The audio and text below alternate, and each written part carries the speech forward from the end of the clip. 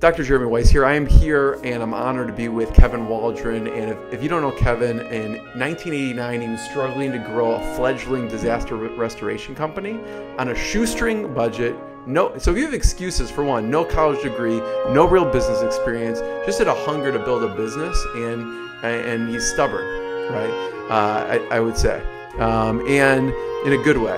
And he grew his company to a regional powerhouse with 5 offices, over 200 employees, $24 million a year. Fast forward, he sold his company to a national franchise, and after a few years is pursuing new ventures, and he's helping other people. And so I wanted him to share his expertise, and I love some of the concepts he talks about. And one of them, Kevin, is, first of all, thanks for joining me and doing this.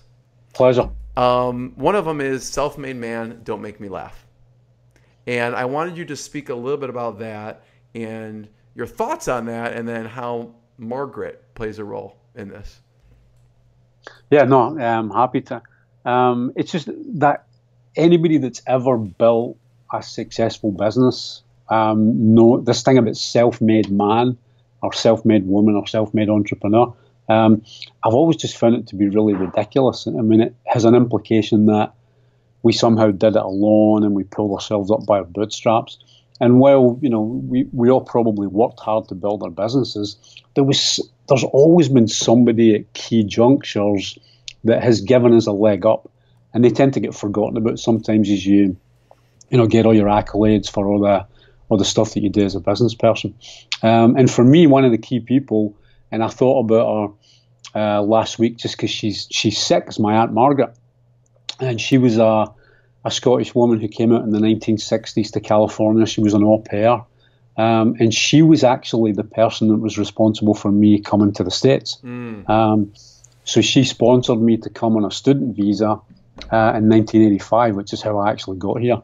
So once my student visa was up and I decided to stay, so she's essentially taking responsibility for you by sponsoring you, right? I mean, I don't know about taking responsibility, but just you have to have a sponsor in the country to let you come in to get the visa. Right.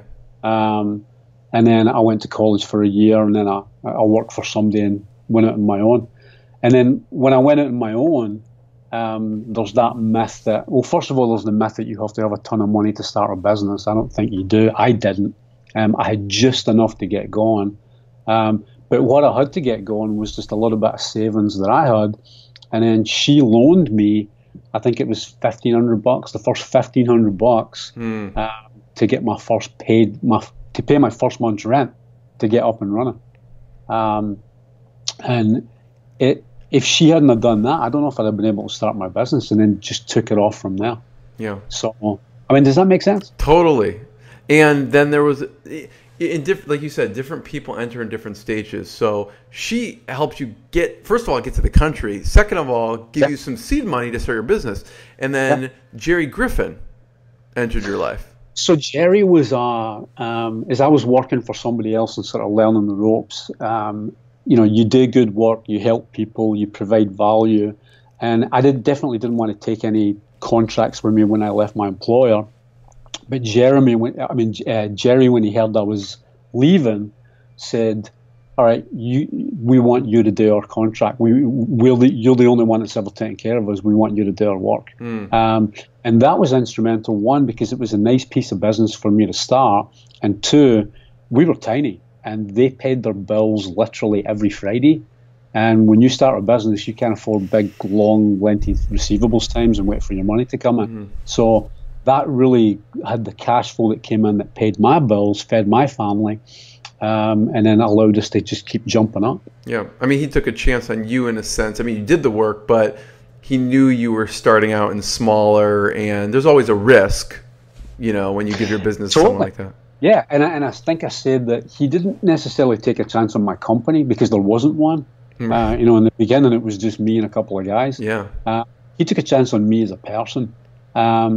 And if you've ever been in the spot where you've either been a beneficiary of that or you've done that for somebody else, it's an incredibly special feeling when it happens. And then you feel not obligated, but boy, did I deliver on that on that contract. Yeah, and it seemed like the contract. When we say contract, people may envision certain things.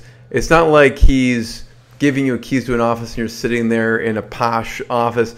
It sounded like you're doing stuff at like 2 a.m. What were you? Dude, it was construction work. It was we did disaster restoration. So when buildings get flooded, he's calling you up at 2 o'clock in the morning saying, "Get your butt over here and take care of this broken pipe that just flooded my condo complex." Yeah. It definitely wasn't fancy. And then there was another person, Jay Slattery. Yeah, Jay was great. Jay was really meaningful, and in San Francisco, there's a place called Union Square, right? It's like one of the biggest shopping districts and probably in the country. When you first start a business, you don't know anybody. You have to be willing to do whatever it takes. And I would walk door to door and go into all the big office buildings and all the hotels and try and solicit business. And I remember walking into Jay's hotel, and I'm sure I didn't look like a hangdog. Would you please give me business? But I'm sure there was some element to like, who's this guy coming in just asking, hey, do you have anything for us to take a look at? And he said, yeah, you can clean the lobby carpets. But talking at 2 a.m., they had to be done at 2 a.m. on a Saturday when all the guests had gone to bed and the restaurant was closed. And I was thrilled to do it because, we didn't have any business when we started. And then the good thing with Jay was, he took a chance on us. We could have screwed the job up, messed his carpets up. But once we did a good job, we continued to do work for the hotel. And then as he moved around the restaurant business, moving from hotel to hotel, he took us with us for the next 10 years. And I can't count the amount of money, but I'll bet you I did $300,000-$400,000 worth of business with Jay over the years, and was incredibly grateful. Yeah.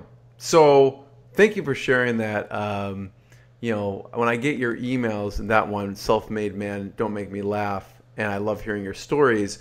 And you're someone who, you're not about, great, this sounds great. You're about, what are you going to do? Yeah. Take action on it, right? So the challenge that you propose to people, I'd like for you to talk a little bit about. Now you've heard this, what should people do? Yeah, what are you going to do? And it's funny you mentioned the emails, because that's one of the things that at the end of every email, there's usually a good story in there or some sort of lesson or whatever.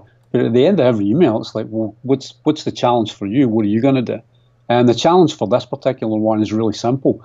Think back through the arc of your business life and whatever success you've been able to achieve, whether it seems like a tiny amount or a giant amount.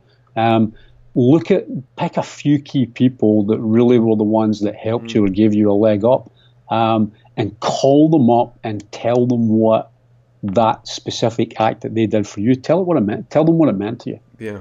And there's a great quote I love. I think it was Samuel Goldwyn, the movie guy, that said, when somebody does something cool, applaud them because you'll make two people happy.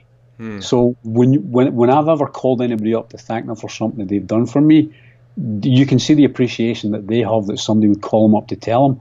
But man, I feel like $1 million when I get off the phone too.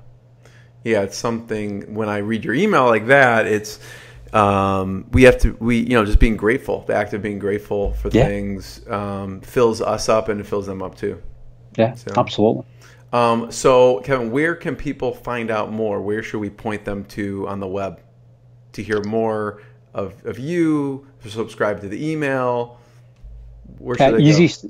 Easiest thing to do, Jeremy, go to the web, go to WaldronLeadership.com.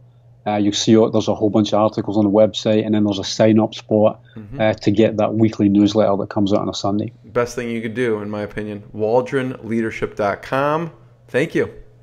Thanks, man.